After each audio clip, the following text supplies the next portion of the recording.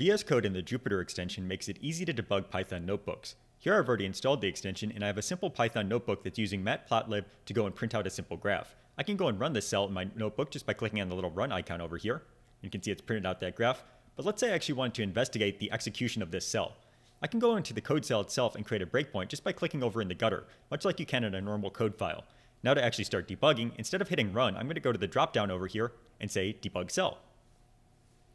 And you can see that I now have hit something, I've hit that breakpoint and I'm in a UI that's very similar to what you get if you're debugging a normal code file in VS Code, except I'm still inside of my notebook. So you can see here, I have paused on this line. It's showing me that I'm paused here. I can use all the normal notebook commands like step over, step into, all of those type of things. And then all of the normal debugging operations also work. So I can go and inspect values by hovering over them. So you can see here's the value for X. You can go and inspect Y, for example.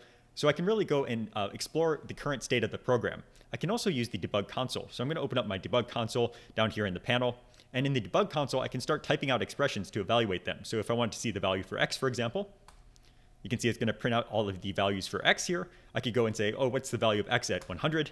So I can go and explore things in different ways. I can even do more complex expressions. So I could say NP instead of sine, let's do a cosine instead.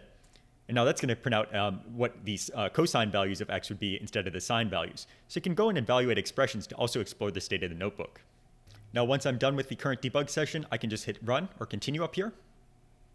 And you can see that the cell has now been executed and I can go and continue on. So that's a quick introduction to how you can debug Jupyter notebooks inside VS Code.